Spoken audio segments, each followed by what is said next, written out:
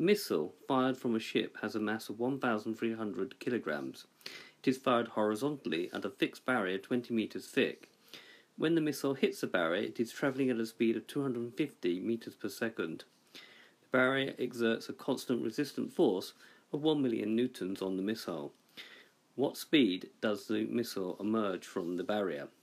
So we've got a ship, we've got a missile, it goes through this barrier which is 20 meters thick, has an initial velocity of 250 meters per second just as it hits the barrier, and we're being asked to find the final velocity as it emerges from the barrier.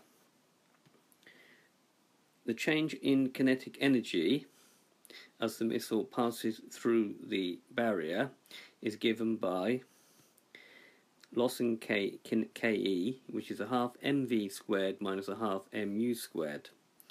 That's going to be a half times 1,300 times v squared minus a half times 1,300 times 250 squared.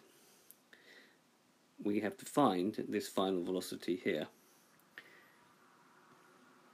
The work done in the direction of the resistive force is F times F, so the resistive force is this one here, 1,000 newtons. So it's going to be minus 1,000 because it goes in the opposite direction, times 20 meters because it goes through 20 meters, which gives me minus 20 million joules. The work done is in the opposite direction to which the missile is moving, therefore it's negative. So by the conservation of energy, the work done must be equal to the change in kinetic energy. So minus 20 million must be equal to a half times 1,300 times v squared minus a half times 1,300 times 250 squared. Doing these calculations now, here we get 650 v squared.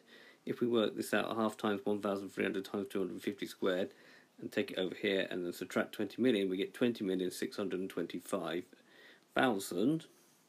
Dividing through by 650, we get the v squared is 31,730.76. Taking the square root, we get that v will be equal to 178.13 meters per second. Therefore, v will be 178 meters per second to three significant figures. The energy is conserved because of this here, but the loss of mechanical energy, i.e. kinetic energy, is because it's converted into other forms of energy such as heat and sound.